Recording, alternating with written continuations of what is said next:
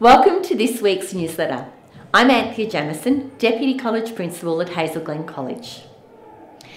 We've had a very busy and productive start to the year, with our students settling well into their classrooms and their studies.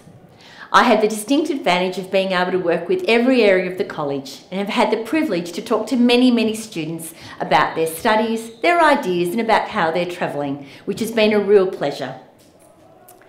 We have a number of exciting events occurring before the end of this term. Thank you to all the families who completed the survey regarding our Meet the Teacher evening.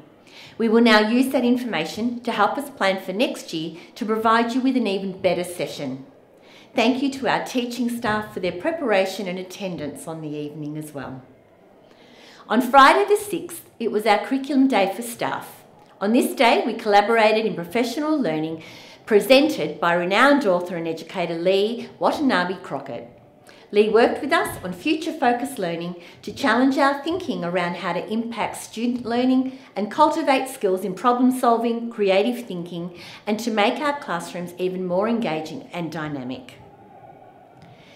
One of our entrepreneurial senior school students, Cody Core, has organised for guest speaker and actor Samuel Johnson to come and talk to some of our older students about his plan for a cancer-free future. Samuel is the founder of Love Your Sister and has raised over $10 million for cancer research.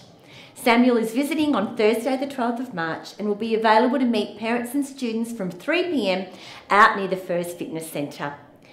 We are encouraging all students to bring along a gold coin donation to put in Samuel's fundraising bucket to support his very good foundation.